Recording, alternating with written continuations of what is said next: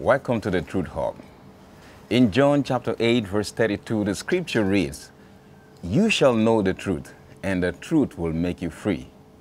This is the inspiration behind the Truth Hub, an effort to bring the sincere seeker of the truth hope and meaning in this world of trouble.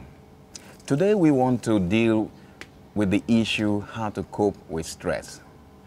Stress has become a common word in our modern society today with the increased activities that is choking us up on every side. And so everybody wants to know how to deal with the issue of stress.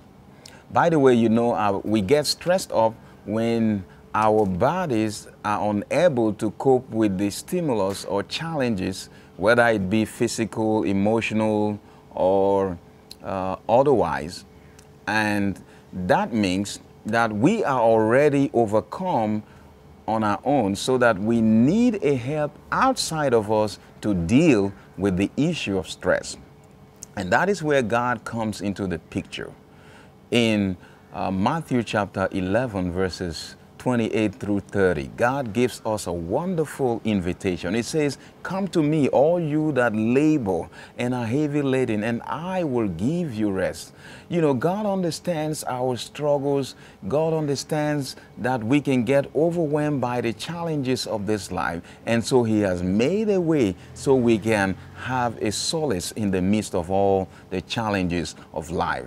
Of course, we need family, we need friends, we need neighbors. Galatians chapter 6 verse 2 says we should bear one another's burden. We need the support of our family and our friends and our neighbors to cope with the issue of stress.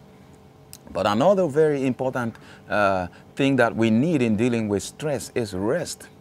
And God has so designed things that we need weekly rest. In Exodus chapter 20 verses 8 through 11, God said, "Remember the Sabbath day to keep it holy. Rest from all your labors. I worked for 6 days of the week, and I rested on the seventh day to show you an example." And if we follow this, I believe our health would significantly be improved. In Mark chapter 6 verse 31, we also find an invitation to rest, because rest is very crucial.